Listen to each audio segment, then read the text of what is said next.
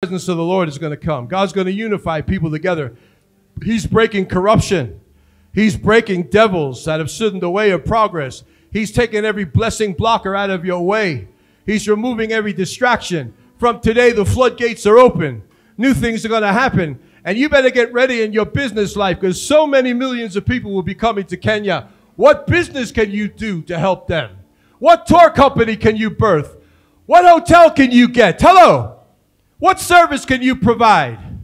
What online system can you build? The sky's the limit. Actually, the sky's not even the limit. We can go right to heaven.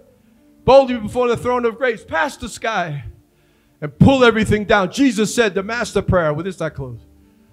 The master prayer was, Lord, Father, let it be done on earth as it is in heaven. In heaven, everything's perfect. And that's the way it is going to be for you.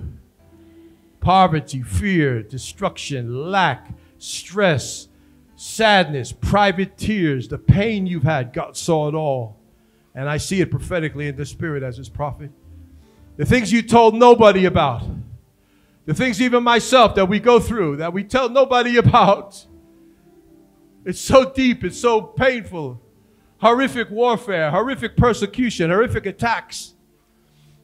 God is above it all. And the victory is ours.